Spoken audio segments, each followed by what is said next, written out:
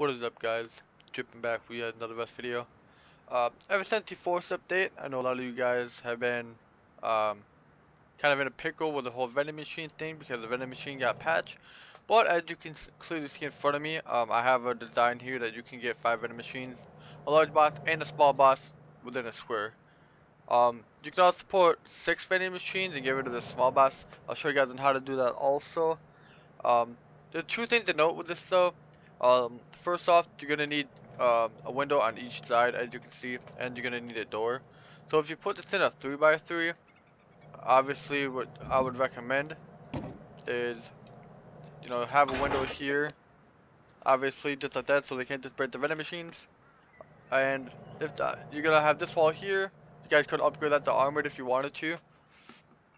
That's up to you guys. So, first things first, I'm gonna show you guys how to build the one right here that's in front of us, the one with 5 vending machines, and then I'll show you guys how you can build the one with 6, alright?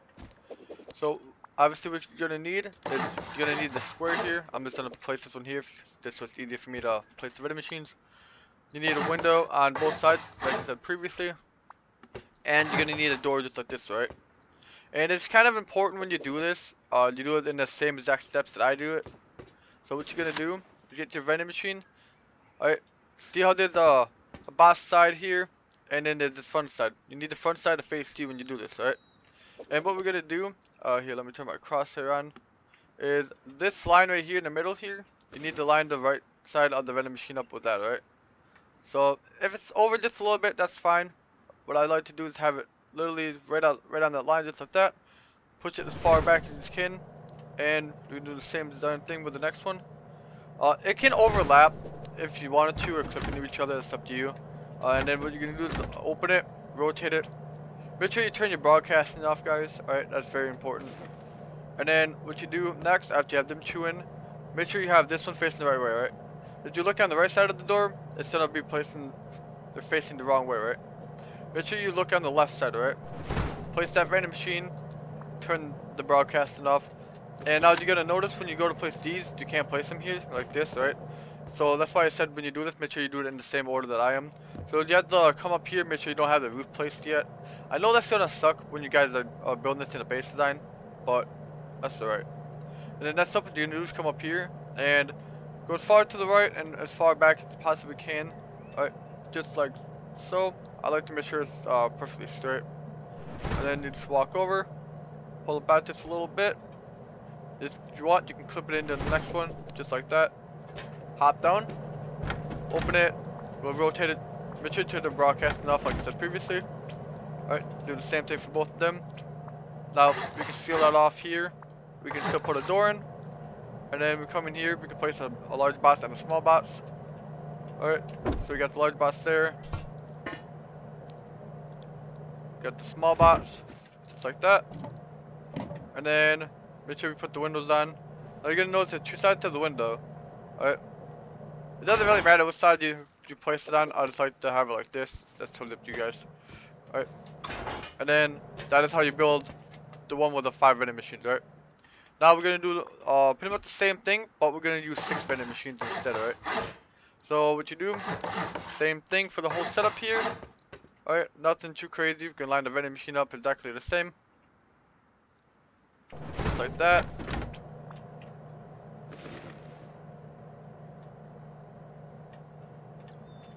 Like I said, if you guys want, you guys can clip it into the one on the side, but normally for this side, I don't really do that.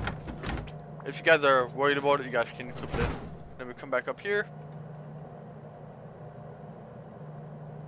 lining it up just like that. Come over. Then this is what I mean by clipping these. See how this one overlaps the other one? It doesn't affect it at all, so. Alright, and we're gonna rotate that. We're gonna put this box in now, just like this. And what we're gonna do to place the 6th one is we're gonna place this door frame here. We're gonna come inside, look at this side just like that. And then we're gonna seal the top here with a ladder hatch. That's not the way it's supposed to be. Well, I'll just replace it obviously, but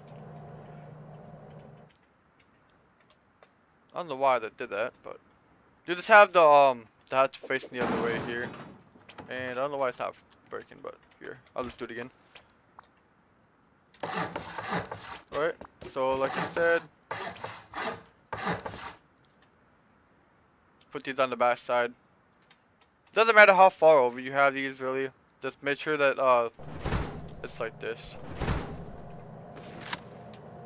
A little bit lag there. So if you have these too far back, to the left side of the wall, you ain't gonna be able to place this vending machine here. That's why it's very important to try to have this one lined up with the center, right? And we do like this. We'll rotate them. Put that in.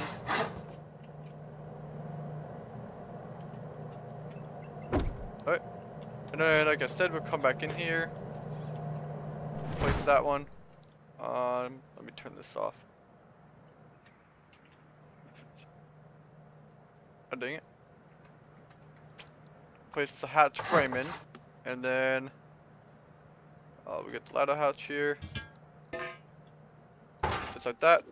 And then the way that you're gonna get in here is you just come down, and then you shut the hatch here, right? You can reach all the vending machines, the bots, and then they get out, you just open it just like that. And obviously you can get out just like that as well.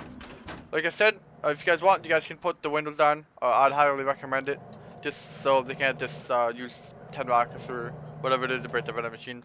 They'd have to use another 4 to break the window to break the vending machines. So essentially, it'd be the same as an armored wall. So if I would use, just armor them up.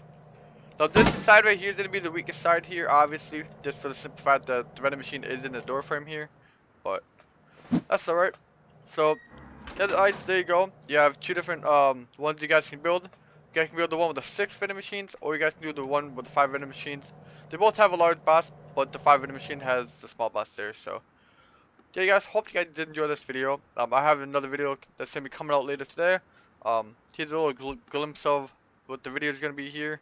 As you guys can see, I got a new base design here. So if you guys do want to see that, make sure you guys subscribe to the channel, turn the notification bell on. But this has been Drippin', guys, and I'll catch you in the next one.